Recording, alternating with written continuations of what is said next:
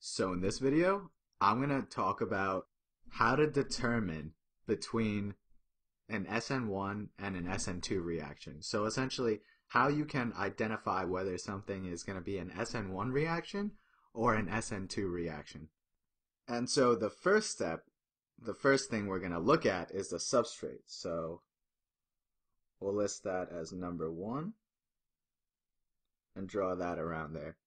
So you have to identify whether the substrate is primary, secondary, or tertiary.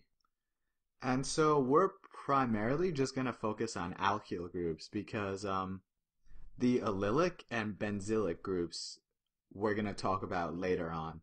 But they do factor into determining whether something's Sn1 or Sn2. But for now, we're just going to consider alkyl groups. And so if it's a primary alkyl group, remember that it only has the carbon, only has another bond to one other carbon. And so there's a lot of room for the nucleophile to come in and attack. And so as a result, if it's a primary alkyl group, it's gonna undergo an Sn2 reaction. On the other hand, if you have a tertiary alkyl group, remember that the tertiary alkyl group, it hinders the Sn2 attack, and so the Sn2 attack is not going to occur.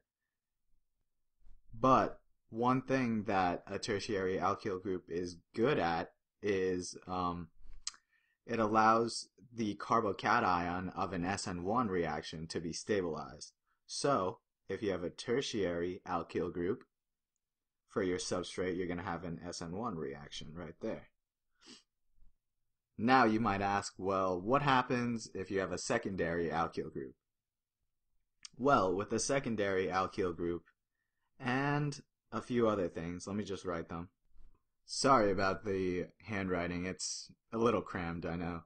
But so with the substrate, if you have either a secondary alkyl group, or mostly we're going to be talking about the secondary alkyl group, but if you also have a primary or a secondary allylic or a primary and secondary benzylic group, then you're going to go on to the next thing, which is to determine if your nucleophile is strong.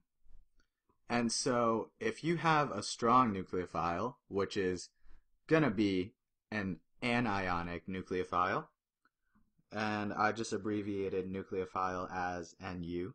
So if you have an anionic nucleophile, it's going to be strong, and it's going to undergo an Sn2 reaction.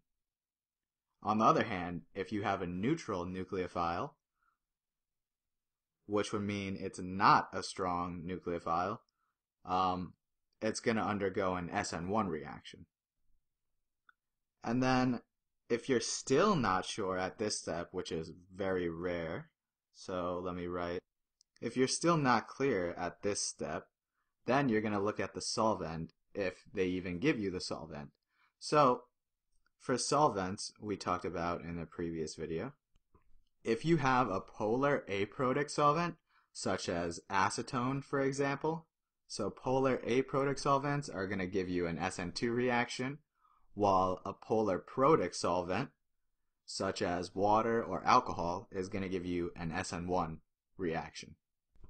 And so pretty much if you just follow this flow chart, you can determine between Sn1 and Sn2.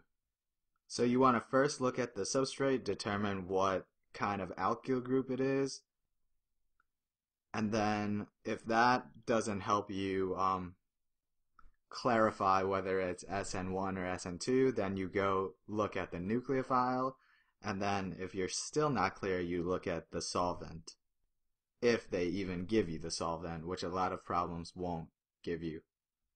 And so I hope this video helped you determine essentially between whether something's going to be Sn1 or Sn2. If it helped you, please give it a like and share it with your friends.